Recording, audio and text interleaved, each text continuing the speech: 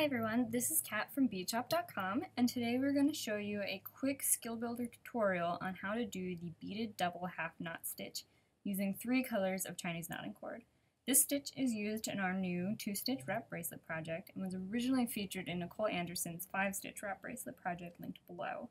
This Skillbuilder is meant to be viewed in conjunction with our project pages for the 2-stitch wrap bracelet. So we've started off by making a full macrame square knot using all 3 of our Chinese knotting cords. In this case, we are using winter pine, that's the dark color, the green color is avocado, and the lightest color is peridot.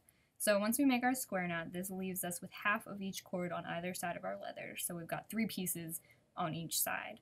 I've placed them into this macrame board because it kind of helps you keep everything nice and organized and tight throughout your entire stitch.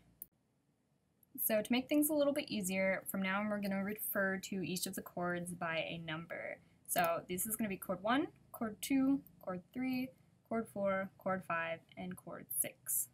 So we've got our square knot above and we are ready to start our beaded double half knot stitch. Notice that cords 1 and 6 are the same color, in this case winter pine, and at the bottom of both of these I've pre-strung my seed beads I'm going to use. So we're going to start with cord 1 and moving a seed bead up to the top. Now set cord 1 off to the side and out of the way. Next you're going to grab cord 5, it's the peridot right here, and you're going to make a half square knot.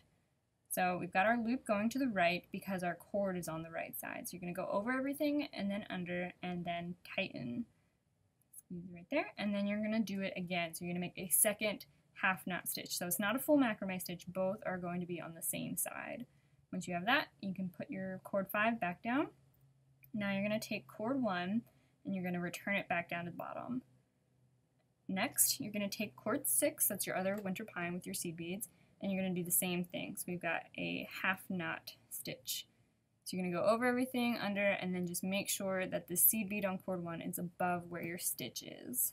This is what's going to keep your seed bead in place. So slide it up to the top and tighten. As you can see now, our seed bead is nice and tight against our leather. So I like to just adjust all my cords, make sure everything's nice and tight, and then do my second half square knot. So loop over and then under and then tighten. Alright, so now once you're adjusted again, you're going to grab a seed bead off of cord 6 and slide it up to the top just like we did before. Now put cord 6 up and out of the way, and you're going to go to the other side and grab cord 2. So we're going to do our half square knot again. This time the loop is on the left side because we're on the left side of our leather. So over, under, and tighten. Just keep yourself adjusted as you go. Tighten and then slide up, and there we go. And you're going to do your second one, over, under, and tighten. Make sure you're capturing everything except for cord 6. Then you can put cord 2 back down at the bottom, and then cord 6 down at the bottom again as well. And you're going to grab cord 1, this is your other one with your seed beads, you're going to do your half square knot, so over, and then under. It gets a little difficult with the seed beads sometimes, but it saves you time in the long run instead of individually stringing beads as you go. So get everything through, make sure your seed bead's up there, and tighten.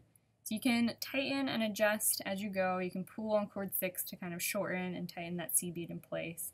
And then I just like to keep everything nice and tight on my macrame board.